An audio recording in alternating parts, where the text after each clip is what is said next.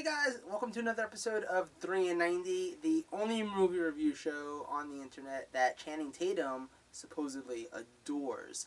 Now this is through the leaked emails from the whole Sony hacking thing, so... I got one. Yeah.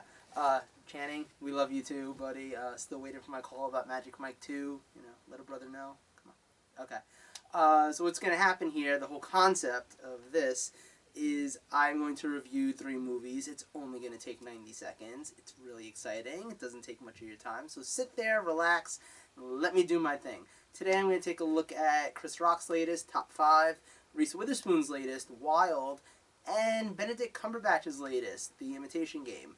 So all I need is 90 seconds on the clock, and then I need Founder to tell me that I should start, and then I start. That's just how this works. So, Founder.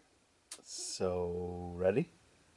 Let's just go. Okay, so Chris Rock's latest, Top 5.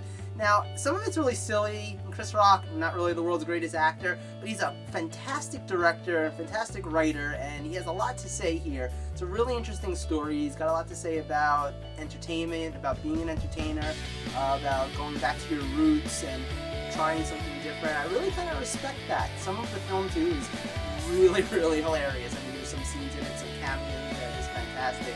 It's actually really worth checking out. Rosario Dawson is great in it.